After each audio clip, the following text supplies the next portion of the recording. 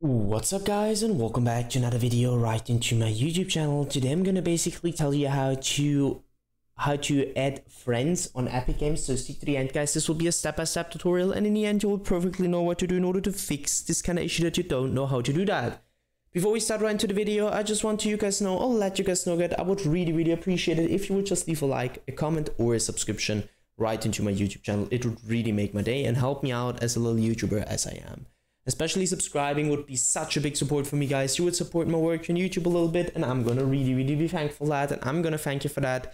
So anyways, I would just say let's get right started. So the first step is obviously gonna be to open up your Epic Games launcher by just simply double clicking it, or you already have opened it.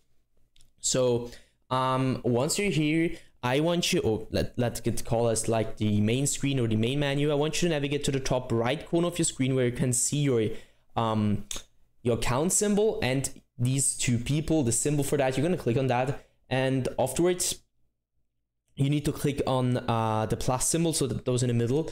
And yeah, afterwards you need to basically search for players. You need to know their name in order to add them. So let's use this one.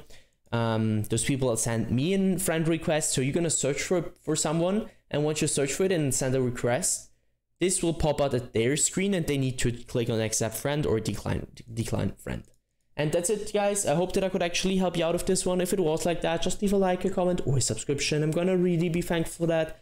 And yeah, that's it for the video. See you at the next one, and bye.